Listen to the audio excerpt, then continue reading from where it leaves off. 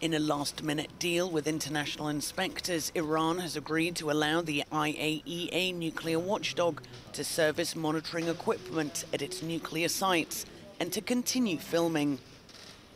The agreement was announced on Sunday following talks in Tehran between Iran's head of atomic energy and the IAEA Director General. Today, we were able to have a very concrete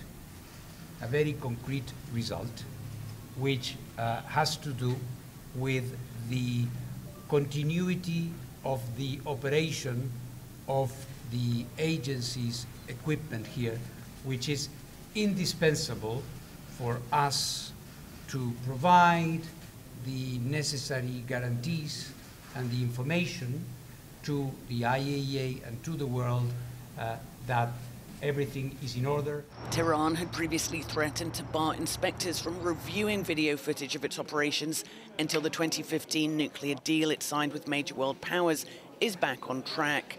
In the meantime, Iran continues to enrich small amounts of uranium to its closest ever levels to weapons-grade purity.